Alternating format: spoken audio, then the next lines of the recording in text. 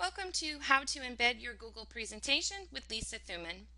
In your own Google presentation, you would want to click Share and Publish an Embed.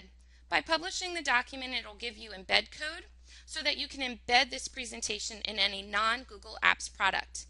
But because we're going to be embedding in Google Sites, it's as simple as clicking on Insert, Presentation, and then finding your presentation in the list.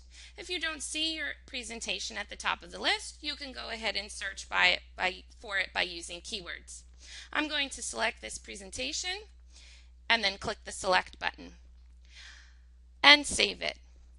If you've used Google Sites before, you'll know that you will not be able to view your presentation until you've clicked the Save button.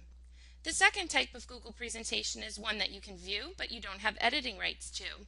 If you can view the Google presentation, you can highlight its address or URL and copy it. You can go back to your Google Sites and edit the page.